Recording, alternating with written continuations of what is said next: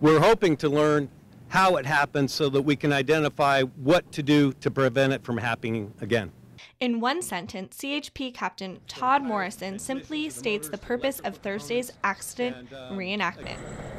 Morrison, a Northern Division commander who oversees the multidisciplinary accident investigation team, also known as MATE, explained how Thursday's CHP investigation was two-parted.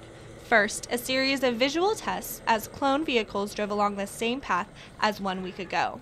We want to identify driver perspectives from both vehicles, what they could have seen. We have a series of cameras strategically set up in each of the vehicles, and then we run different speeds so we can try and get a perspective of what they may have saw when they approached the collision scene. Second, a speed from skid analysis. Identifying as close as we can, coupled with all the other evidence we've gathered, a pre-impact speed of the vehicles. Morrison says if needed, they could recreate the entire scene once those skid marks eventually disappear.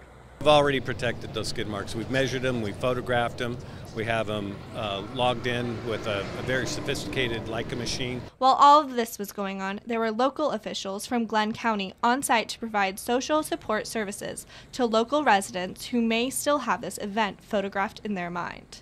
They may feel that they're witnessing it again, and they may need counseling or social support following this. Passing out information on post-traumatic stress and giving people's numbers to call.